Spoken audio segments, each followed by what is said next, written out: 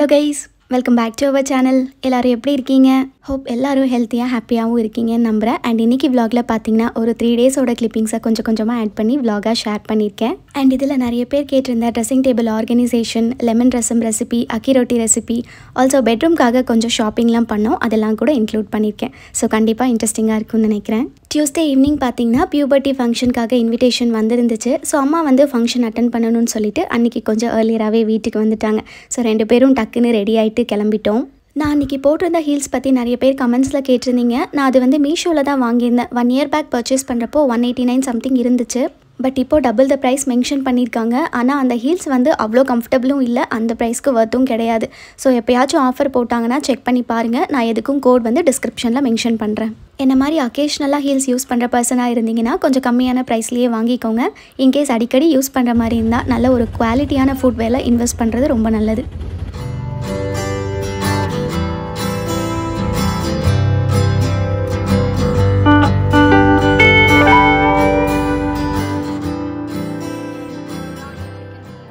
Function நடந்த hall பார்த்திங்கன்னா வீட்டிலேருந்து ஒரு 2-2.5 கிலோமீட்டர் டிஸ்டன்ஸில் இருக்கும். ஸோ ஆட்டோ பேசிட்டு போயிட்டோம். அங்கே போனதும் ஃபஸ்ட்டாக வந்து ஃபங்க்ஷன் இடத்துக்கு கூட்டிகிட்டு போகாமல் டைனிங்க்கு தான் போக சொல்லியிருந்தாங்க. லஞ்சுக்கு நல்லா கம்ப்ளீட்டாக ஒரு நான்வெஜ் மீல், மட்டன் பிரியாணி, அதுக்கப்புறம் பூரி, அதுக்கு தொட்டுக்க சிக்கன் கறி, தென் சிக்கன் 65. அப்புறம் ஸ்வீட்டுக்கு பார்த்திங்கன்னா அல்வா டேஸ்ட்டில் க்ரீன் கலராக ஒன்று வச்சுருந்தாங்க. டேஸ்ட் ரொம்ப நல்லா இருந்துச்சு. சாப்பிட்டு முடிச்சதுக்கப்புறம் தான் ஃபங்க்ஷன் நடந்த இடத்துக்கு போனோம். நாங்கள் போனதுக்கப்புறமா அப்பாவும் 1 hour கிட்ட பெர்மிஷன் வாங்கிட்டு வந்திருந்தாங்க. சாப்பிட்டு முடிச்சுட்டு அப்புறம் கொஞ்சம் நேரம் இருந்துட்டு அப்படி எல்லோரும் கிளம்பி வீட்டுக்கு வந்துட்டோம்.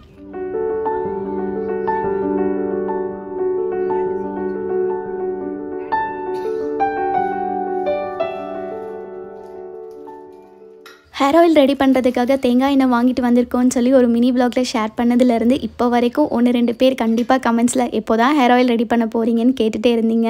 ஸோ ஒரு வழியாக தேவையான திங்ஸ்லாம் கலெக்ட் பண்ணி வச்சுட்டு எண்ணெய் காய்ச்சி வச்சிட்டோம். இதுக்கு முன்னாடி செய்கிற ஹேர் ஆயிலில் பார்த்திங்கன்னா வெறும் வேம்பால பட்டை மட்டும்தான் ஆட் பண்ணி செய்வோம். பட் இப்போ அடிஷ்னலாக முடி வளர என்னெல்லாம் எஃபெக்டிவாக இருக்குமோ அதெல்லாம் சேர்த்துருக்கோம். லைக் நெல்லிக்காய், செம்பருத்தி இதெல்லாம் கூட இந்த டைம் ஆட் பண்ணியிருக்கோம். இந்த வேம்பால பட்டை எங்கே கிடைக்கும் அப்படின்னா நாட்டு மருந்து கடைன்னு சொல்லுவோம் இல்லையா, அங்கே கண்டிப்பாக இருக்கும். இன்கேஸ் ஷாப்பில் கிடைக்கல அப்படின்னா ஆன்லைனில் ஆர்டர் போட்டுக்கோங்க. பட் ஆன்லைனில் வாங்குறப்போ ரிவ்யூஸ்லாம் பார்த்துட்டு ஒரிஜினல் ப்ராடக்ட்டா அப்படின்னு வெரிஃபை பண்ணிவிட்டு ஆர்டர் போட்டுக்கோங்க. பிகாஸ் நிறைய ஃபேக் ப்ராடக்ட்ஸ் கூட இருக்கும். ஸோ இப்போ எப்படி எண்ணெய் காய்ச்சிருதுன்னு பார்க்கலாம். தேங்காய் எண்ணெய் பார்த்திங்கன்னா கிட்டத்தட்ட ஒரு 2 liters வரைக்கும் இருக்குது. ஃபஸ்ட்டு பாட்டம் கொஞ்சம் ஹெவியாக இருக்கிற மாதிரி அகலமான கடாய் இல்லைனா பாத்திரம் ஏதாவது வச்சுட்டு ஃபஸ்ட்டு தேங்காய் எண்ணெய் சேர்த்து நல்லா மெல்ட் பண்ணிக்கோங்க. இது கூட ஒரு கையளவுக்கு செம்பருத்தி இலை போட்டுக்கிறேன். அது கூடவே வந்து ஒரு 5-6 செம்பருத்தி பூ கூட சேர்த்துக்கலாம். இது ரெண்டுமே வந்து லைட்டாக வாஷ் பண்ணிவிட்டு சேர்த்துக்கோங்க. அப்புறம் ஃப்ரெஷ்ஷான கருவேப்பிலை ஒரு பவுல் அளவுக்கு சேர்த்துருக்கேன். இது கூட வந்து நெல்லிக்காய் குட்டி குட்டியாக கட் பண்ணி வச்சுருக்கேன். அது ஒரு 1/2 கப் அளவுக்கு ஆட் பண்ணிக்கலாம். சின்ன வெங்காயம் பார்த்திங்கன்னா ஒரு 10-12 போட்டிங்கன்னா போதும். சின்ன வெங்காயம் வந்து ஹேர் க்ரோத்துக்கு ரொம்பவே நல்லது. அடுத்ததாக 2 டேபிள் ஸ்பூன் வெந்தயம் போட்டுக்கிறேன். இது கூடவே கருஞ்சீரகம் சொல்லுவோம் இல்லையா, அது ஒரு 2 டேபிள் ஸ்பூன் அளவுக்கு சேர்த்துருக்கேன். இந்த ஐட்டம்ஸ் மட்டும் இல்லாமல் கரிசலாங்கண்ணி, வெட்டி வேர்லாம் சேர்க்குறப்போ இன்னும் நல்லா எஃபெக்டிவாக இருக்கும். பட் அதெல்லாம் எனக்கு வந்து இங்கே கிடைக்கல. ஸோ அதனால் இருக்கிறத வச்சு நான் எண்ணெய் காய்ச்சி வச்சுட்டேன். இப்போ ஃப்ளேம் ஃபுல்லாக கம்மி பண்ணிவிட்டு குறைஞ்சது 45 minutes to 1 hour எண்ணெய் நல்லா கொதிக்க வைக்கணும். அதாவது நம்ம இப்போ போட்டிருக்கிறதெல்லாம் பார்த்திங்கன்னா நல்லா பச்சை கலராக ஃப்ரெஷ்ஷாக இருக்கும். இதெல்லாம் வந்து ஒரு 4-5 நாள் சன்லைட்டில் வச்சு ட்ரை பண்ணோன்னா எப்படி இருக்குமோ அந்த அளவுக்கு மாறணும்.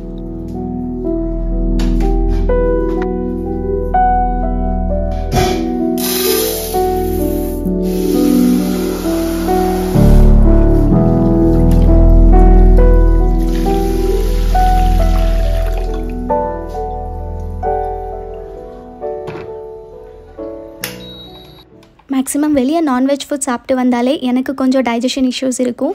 அன்றைக்கும் லைட்டாக ஒரு மாதிரியாக இருந்துச்சு. ஸோ கம்ஃபர்டபுளான ஃபுட் ஏதாவது சாப்பிட்லாம் அப்படின்னு சொல்லிட்டு ரசம் சாப்பாடு தான் ரெடி பண்ணியிருந்தேன். ஃபஸ்ட்டு சாதம் ரெடி பண்ணிடலாம் அப்படின்னு சொல்லிட்டு இண்டக்ஷனில் வச்சுட்டு சைட் பை சைடாக ரசத்துக்கு வெஜிடபிள்ஸ் எல்லாமே கட் பண்ணி வச்சுட்டேன். இதில் வந்து நம்ம புளி சேர்க்க போகிறதில்ல, வெறும் தக்காளி, லெமன் மட்டும்தான். அதே மாதிரி இதில் வந்து பார்த்திங்கன்னா பெப்பர், சீரகம், லெமன், அதுக்கப்புறம் இஞ்சிலாம் சேர்க்கறதுனால த்ரோட் இன்ஃபெக்ஷன்லாம் இருந்துச்சுன்னா கூட நல்லா இதமாக இருக்கும். அதே மாதிரி டைஜஷன் இஷ்யூஸ் இருக்கிறவங்க கூட தாராளமாக இந்த ரசம் ட்ரை பண்ணி பாருங்கள். இந்த ரசம் செய்கிறதுக்கு மெயினாக பருப்பு வேக வச்சு வந்து சேர்க்கணும். ஸோ அதுக்கு வந்து நான் குக்கரில் ஒரு 1/4 கப் அளவுக்கு துவரம் பருப்பு நல்லா கழுவிட்டு எடுத்திருக்கேன். 2-3 வாட்டி தண்ணியில் நல்லா அலசி எடுத்ததுக்கப்புறம் 1 கப் தண்ணி, அதில் கொஞ்சமாக உப்பு, அதுக்கப்புறம் மஞ்சள் தூள் சேர்த்துட்டு இதை குறைஞ்சது ஒரு 3-4 விசிலுக்கு ப்ரெஷ் குக் பண்ணி எடுத்துக்கலாம்.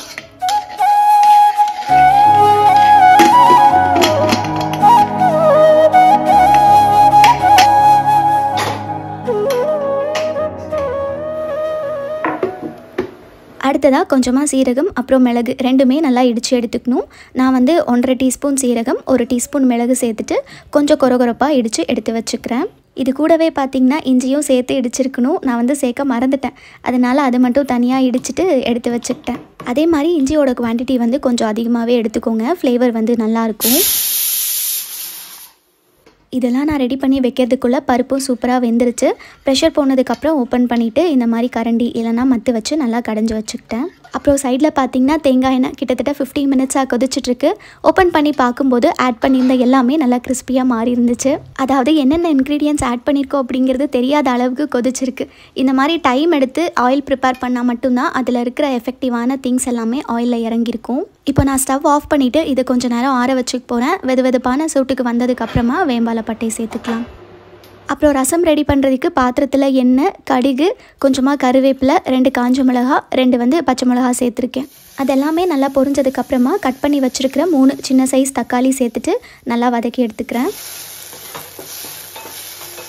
இப்போ இதில் கொஞ்சமாக பெருங்காயத்தூள் போட்டுக்கிறேன். அப்புறம் இடித்து வச்சுருக்கிற இஞ்சி, மிளகு, சீரகம் அதையும் சேர்த்துக்கிறேன். இஞ்சியோட பச்சை வாசனை போகிற வரைக்கும் ஒரு நிமிஷத்துக்கு நல்லா வதக்கி எடுத்துக்கிறேன். தெரியாதனமாக பாத்திரம் வந்து கொஞ்சம் மெலிசாக இருக்கிற மாதிரி எடுத்துட்டேன். அடி பிடிச்சிக்கிட்டே இருந்துச்சு. அடுத்ததாக வேக வச்சுருக்கிற தோரம் பருப்பு சேர்த்துக்கிறேன். அப்புறம் வந்து ரசத்துக்கு தேவையான அளவு தண்ணி சேர்த்துக்கணும். நான் வந்து ஒரு 2 கப் அளவுக்கு தண்ணி சேர்த்துட்டு உப்பு போட்டுட்டு மிக்ஸ் பண்ணி எடுத்துக்கிறேன்.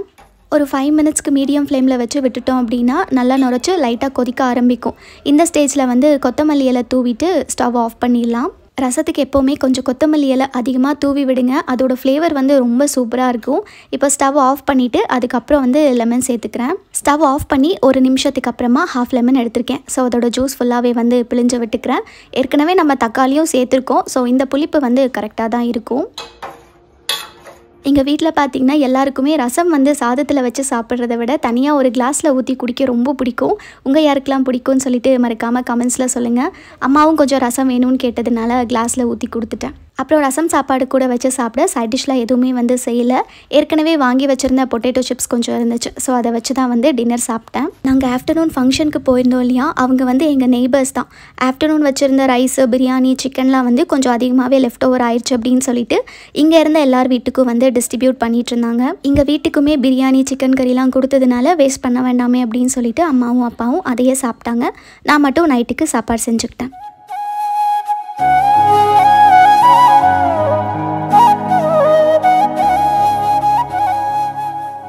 காய்ச்சி வச்சுருந்த தேங்காய் எண்ணெய் ஓரளவுக்கு வெதுவெதுப்பான சூட்டுக்கு வந்ததுக்கப்புறமா ஃபில்டர் பண்ணி எடுத்துக்கிட்டேன்.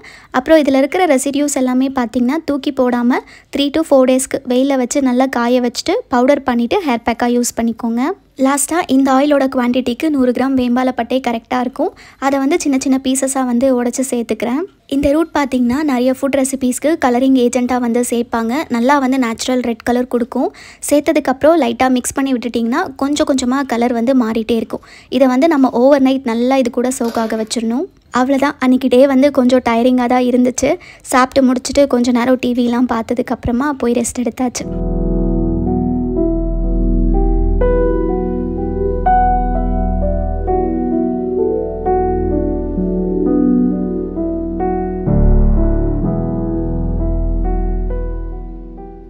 அப்படியே இந்த vlog பார்த்திங்கன்னா நெக்ஸ்ட் டே ஆஃப்டர்நூன்லேருந்து கண்டினியூ ஆகுது. ஆல்ரெடி 2 வீக்ஸ்க்கு முன்னாடி ஆர்டர் பண்ணியிருந்தேன். ஃபர்னிச்சர் ஷாப்லேருந்து கால் பண்ணிவிட்டு அன்றைக்கி டெலிவர் பண்ணுறதா சொல்லியிருந்தாங்க. பட் நான் ரூமில் மட்டும் உடன் ஃபினிஷிங் வர மாதிரி ஃப்ளோர் மேட்ஸ் ஒட்டணும்னு பிளான் பண்ணியிருந்தேன். ஸோ நான் என்ன நினச்சேன்னா ஃபர்னிச்சர் வர லேட் ஆகும்னு சொல்லிட்டு தான் மேட் ஷாப்பிங் கொஞ்சம் பெண்டிங்கில் வச்சுருந்தேன். பட் அங்கேருந்து கால் வந்ததும் அன்றைக்கே போயிட்டு ஃப்ளோர் மேட் வாங்கிட்டு வந்து ஒட்டிட்டோம். சொல்ல மறந்துட்டேன், இந்த டாப்போட டீட்டெயில்ஸை அத்தனை பேர் கமெண்ட்ஸில் கேட்டிருந்தீங்க. I am sorry. நான் இது வந்து வெங்கடேஸ்வரா கார்மெண்ட்ஸ் அத்திபேலையில் இருக்கும், அங்கே தான் பர்ச்சேஸ் பண்ணியிருந்தேன். 250 சம்திங் இருக்கும். நான் ஆன்லைனில் இதே பேட்டர்னில் செக் பண்ணி பார்க்கும்போது ப்ரைஸ் கொஞ்சம் அதிகமாக இருக்குது. பட் அஃபோர்டபுளான ரேஞ்சஸில் பார்த்தேன் அப்படின்னா கண்டிப்பாக விளாக்ஸ்லேயோ இல்லை கம்யூனிட்டி போஸ்ட்லேயோ லிங்க் வந்து நான் ஷேர் பண்ணுறேன்.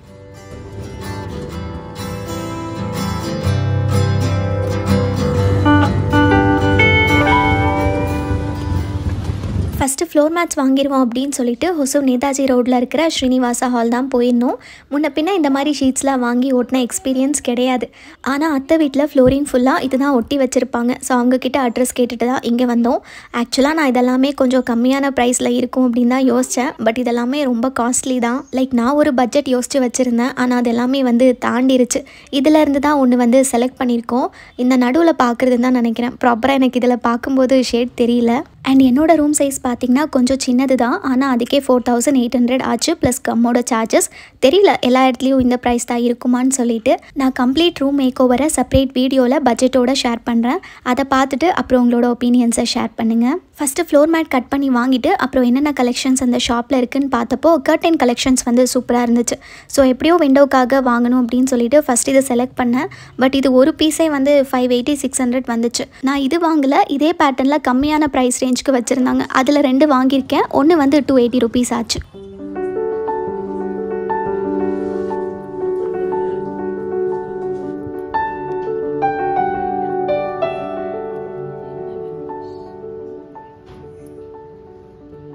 அதே நேதாஜி ரோட்டில் ஃப்ரண்டில் வந்தோம் அப்படின்னா சாட் எக்ஸ்பிரஸ் அப்படின்னு சொல்லிட்டு ஸ்நாக் ஷாப் இருக்கும். அந்த வழியில் போகும்போது நிறைய டைம் இதை பார்த்துருக்கேன். போர்டில் மோமோஸ் அப்படின்னு சொல்லிட்டு பேரெல்லாம் போட்டிருப்பாங்க. பட் ஒரு டைமும் வந்ததில்லை. சரி ஓகே எப்படி இருக்கும்னு டேஸ்ட் ட்ரை பண்ணி பார்ப்போம்னு சொல்லிட்டு போயிருந்தோம். பன்னீர் ஸ்டஃப்டு மோமோஸ் ஒரு பிளேட், அப்புறம் வெஜ் மோமோஸ் ஒரு பிளேட் வாங்கியிருந்தோம். ரெண்டுத்தோட டேஸ்ட்டும் சூப்பராக இருந்துச்சு. அதுக்கப்புறம் பன்னீர் ரோல், ஓரியோ மில்க் ஷேக் வாங்கியிருந்தோம். டேஸ்ட் எல்லாமே சூப்பராக தான் இருக்குது.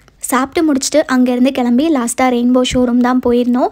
ரூம்க்காக என்னென்ன வேணுமோ எல்லாத்தையும் தனித்தனியாக பேர் எழுதி பட்ஜெட்லாம் போட்டு லிஸ்ட் இருந்துச்சு. ஆனால் மண்டை மேலே இருந்த கொண்டை மறந்த மாதிரி ஃபேன் யோசிக்கவே இல்லை. ஈவன் நான் லிஸ்ட் எழுதும்போது கூட ஃபேன் இன்க்ளூட் பண்ணவே இல்லை.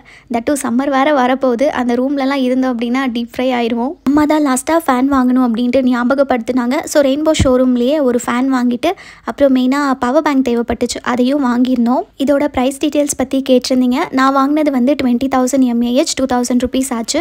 அம்மா 10,000 mAh வாங்கியிருக்காங்க. அது ப்ரைஸ் 1300 ஆச்சு. இந்த ஷாப்பிங்லாம் முடிச்சுட்டு நைட் வீட்டுக்கு வரவே கிட்டத்தட்ட 9-9:30 ஆயிடுச்சு. வந்ததும் தோசை ஊற்றிட்டு கறி கொஞ்சம் மிச்சம் இருந்துச்சு. அதை வச்சு தோசை ஊற்றி சாப்பிட்டோம். அப்புறம் முன்னாடி நாள் காய்ச்சி வச்சுருந்த எண்ணெயில் வேம்பாலப்பட்டை போட்டிருந்தோம் இல்லையா, நல்லா கலர்லாம் இறங்கி சூப்பராக இருந்துச்சு. அவ்வளோதான். இப்போ இதை நம்ம ஒரு கண்டெய்னருக்கு ஃபில்டர் பண்ணிவிட்டு ஸ்டோர் பண்ணி வச்சுக்கலாம். அப்படி இல்லைனா இந்த ரூட்ஸ் தனியாக எடுக்காமல் அப்படியே கூட வச்சுக்கலாம். அது ஒன்றும் பிரச்சனை இல்லை. இதே மாதிரி நீங்களும் வீட்டில் எண்ணெய் காய்ச்சிட்டு யூஸ் பண்ணி பாருங்கள். ஆப்வியஸாக இனிஷியல் டேஸில் ஹேர் ஃபால் அதிகமாக தான் இருக்கும். எனக்கும் அப்படி தான் இருந்துச்சு. பட் கன்சிஸ்டண்ட்டாக யூஸ் பண்ணும்போது கொஞ்சம் நல்லாவே ரிசல்ட்ஸ் தெரிஞ்சுது.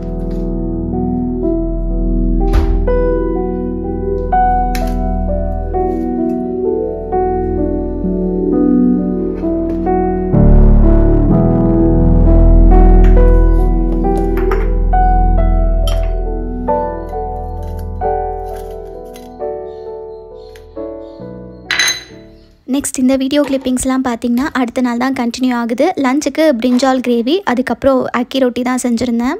கத்திரிக்காய் கிரேவி செய்கிறதுக்கு ஃபஸ்ட் ஒரு மசாலா ரெடி பண்ணிக்கணும்.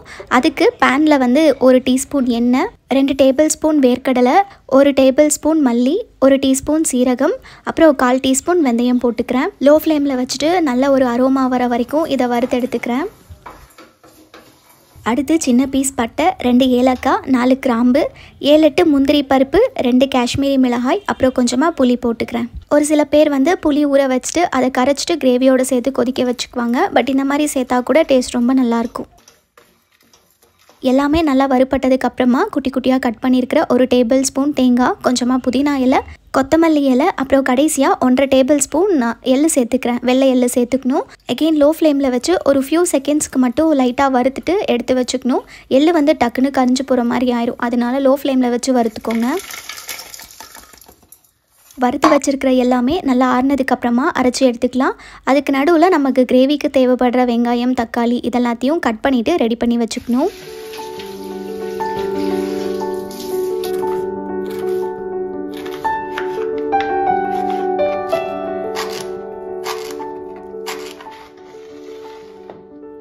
கத்திரிக்காய் எப்பயும் போல் நல்லா தண்ணியில் வாஷ் பண்ணிவிட்டு எக் ஷேப்க்கு கட் பண்ணி வச்சுக்கிட்டேன்.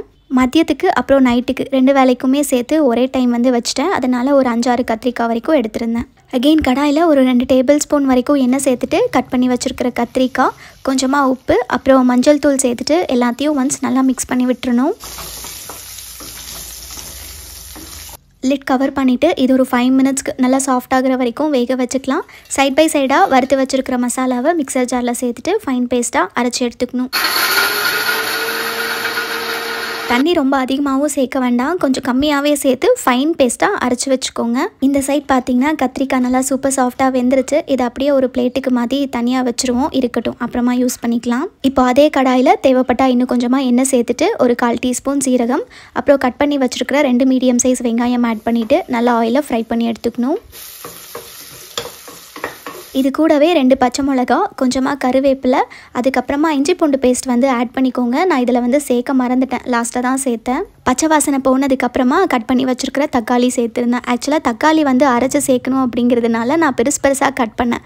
பார்த்தா கரண்ட் போயிருச்சு, அதனால நான் குட்டி குட்டியாக கட் பண்ணி சேர்த்துட்டேன். தக்காளி குழஞ்சி வந்ததுக்கப்புறமா ஒரு டீஸ்பூன் மிளகாய் தூள், 1/4 ஸ்பூன் மஞ்சள் தூள், அப்புறம் 1.5 டேபிள் ஸ்பூன் மல்லித்தூள் சேர்த்துட்டு நல்லா கலந்து விட்டுருங்க. இப்போ வந்து அரைச்சி வச்சுருக்கிற மசாலா கிரேவி எவ்வளோ வேணுமோ அதுக்கேற்ற மாதிரி தண்ணி சேர்த்துக்கோங்க.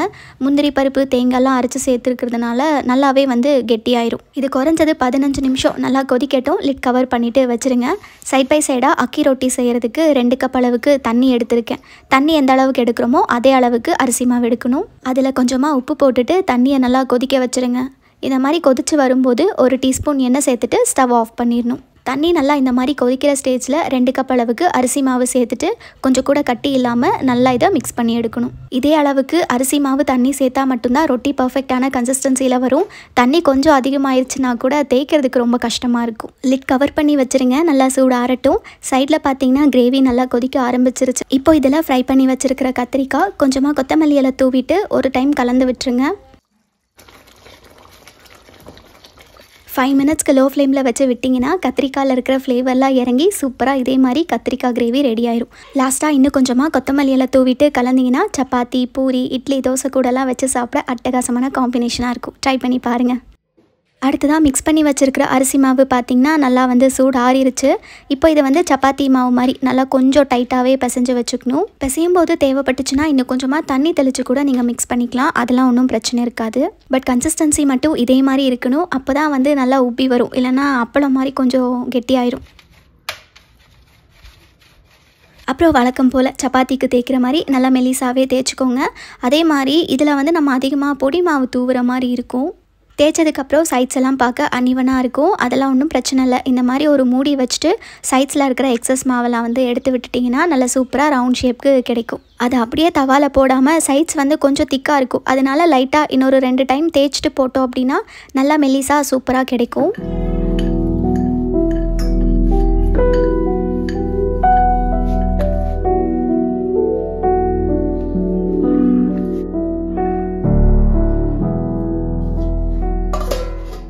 இதே மாதிரி நல்லா மெலிசா தேய்ச்சிட்டு சூடான தவால போட்டு எக்ஸஸாக இருக்கிற மாவு எல்லாத்தையும் காட்டன் கிளாத் வச்சு தொடச்சி விட்டுருங்க. தவால ஃபியூ செகண்ட்ஸ்க்கு 2 சைடும் சுட்டு எடுத்ததுக்கப்புறம் இந்த மாதிரி ஸ்டாண்டு இல்லைனா டேரெக்டாக வந்து ஃப்ளேமில் காட்டணும், அப்போ நல்லா உப்பி வரும். அதே மாதிரி ரொம்ப நேரம் ஃப்ளேமில் காமிச்சோம் அப்படின்னா அப்பளம் மாதிரி ரொம்பவே வந்து கெட்டியாயிரும், சாப்பிடவும் நல்லா இருக்காது.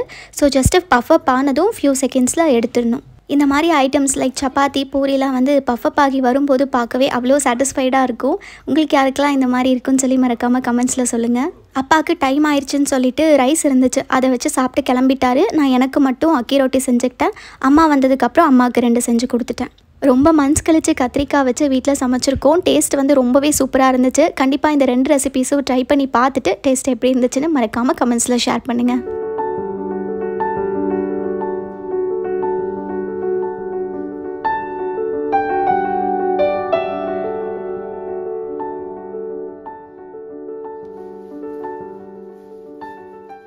நேற்று ஃப்ளோர் மேட் வாங்க போன கடையில் ஒரு செட் சோஃபா கவரும் வாங்கிட்டு வந்திருந்தோம்.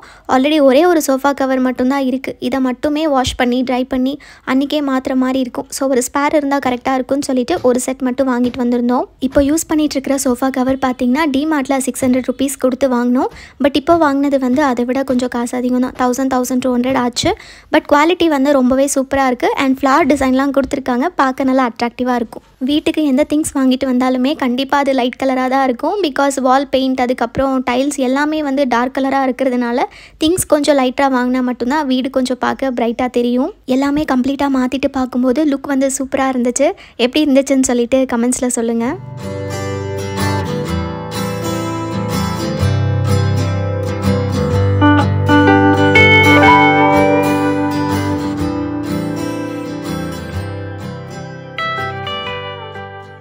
நான் நிறைய டைம் vlogல கூட சொல்லியிருப்பேன், ஹாலில் வந்து மேக்ஸிமம் நிறைய திங்ஸ் இல்லாததுனால எப்போவுமே நீட்டாக இருக்கும். டீக்ளட்டர் பண்ணுற வேலையோ டீப் க்ளீன் பண்ணுற வேலையோ இருக்காது. ஆனால் ரூம் வந்து அப்படியே ஆப்போசிட். எந்த ஒரு திங்ஸ் காணாமல் போனாலும் ரூமில் தேடினா கண்டிப்பாக கிடைக்கும். தட் ட்ரெஸ்ஸிங் டேபிள் பார்த்திங்கன்னா எப்போவுமே மெஸ்ஸியாக டஸ்ட்டாக தான் இருக்கும். ஈவன் டெய்லி க்ளீன் பண்ணாலுமே டஸ்ட் இருக்கும் தான் போல். வீக்லி ஒன்ஸ் இல்லைனா 2 வீக்ஸ் ஒன்ஸ் அம்மா வந்து மேலே இருக்கிற டஸ்ட் எல்லாமே வந்து தொடச்சி விடுவாங்க. பட் மேக்ஸிமம் நானும் தங்கச்சி யூஸ் பண்ணுற திங்ஸ் தான் அதிகமாக இருக்கிறதுனால டீக்ளட்டர்லாம் வந்து பண்ண மாட்டாங்க. இப்போ பார்த்திங்கனாலே தெரியும், ஆர்கனைஸ்டாக இல்லாமல் அவ்வளோ மெஸ்ஸியாக இருக்கும். லாஸ்ட்டாக டீக்ளட்டர் பண்ணது ஆகஸ்ட் மந்த்துன்னு நினைக்கிறேன். அதுக்கப்புறம் பண்ணவே இல்லை. ஸோ முடிஞ்ச வரைக்கும் தேவையான திங்ஸ் மட்டும் க்ளீனாக எடுத்து வச்சுட்டு பேலன்ஸ் எல்லாமே தூக்கி போட்டுடலாம் அப்படின்னு சொல்லிட்டு தான் அன்றைக்கி எல்லாத்தையும் எடுத்து வச்சுட்டேன். ஃபஸ்ட்டு ட்ரெஸ்ஸிங் டேபிளில் இருந்த எல்லா திங்ஸுமே எடுத்து கீழே போட்டுட்டேன். இதில் வந்து யூஸ் பண்ணுறது யூஸ் பண்ணாதது அப்படின்னு சொல்லிட்டு செக்ரிகேட் பண்ணிட்டோம் அப்படின்னா எடுத்து வைக்கிறதுக்கு ஈஸியாக இருக்கும். இந்த டஸ்ட்லாம் சேராமல் இருக்க ஏதாவது டிப்ஸ் இருந்துச்சுன்னா கண்டிப்பாக கமெண்ட்ஸில் ஷேர் பண்ணுங்கள், ரொம்ப ஹெல்ப்ஃபுல்லாக இருக்கும்.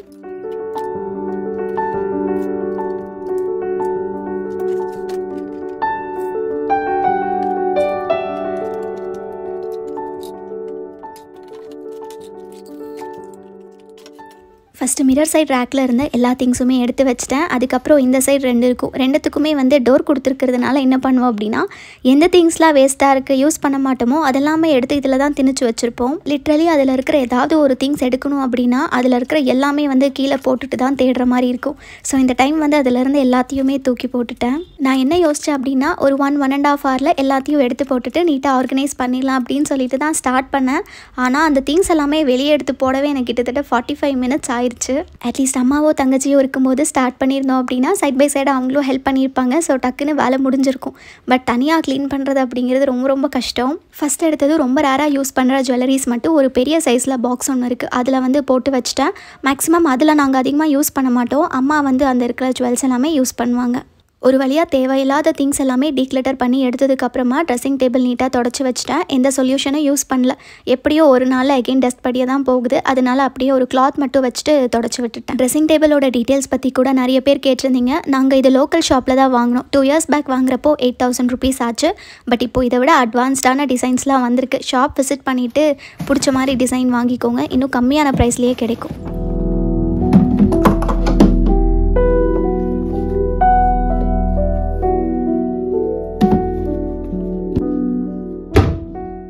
அப்போவே ஒரு பெரிய பாக்ஸ்ன்னு சொன்னேன் இல்லையா, அது வந்து இதுதான். பெரிய பெரிய ஜுவல்ஸ் எல்லாமே இதில் தான் போட்டு வச்சுருப்பேன். ஆனால் இதில் இருக்கிற ஒரு ஜுவல்லுமே ப்ராப்பராக யூஸ் பண்ணது கிடையாது. வாங்குவோம், பட் ஆனால் அது போட்டதுக்கப்புறம் நல்லா இருக்காது. அதனால் அப்படியே வச்சுருக்கேன். அப்புறம் இந்த டப்பாவில் வந்து பேங்கிள்ஸ் எல்லாமே நீட்டாக ஆர்கனைஸ் பண்ணி வச்சுருக்கேன். லாஸ்ட்டாக வந்து இந்த இயரிங் பாக்ஸ். உண்மையிலேயே இந்த இயரிங் ஆர்கனைசர் வந்து சூப்பர் ஹெல்ப்ஃபுல்லாக இருக்குது. பிகாஸ் எல்லா தோடுமே வந்து எங்கெங்கே வச்சுருக்கோம் அப்படின்னு ஈஸியாக கண்டுபிடிச்சிக்கலாம். இந்த ஜுவல்லரி ஐட்டம்ஸ் எல்லாமே இந்த லாஸ்ட்டாக ஒரு டோர் இருக்கும், அதில் வந்து ஆர்கனைஸ் பண்ணி வச்சுருக்கேன். இப்போ எது அக்சஸ் பண்ணுறதுக்குமே வந்து கொஞ்சம் ஈஸியாக இருக்கும்.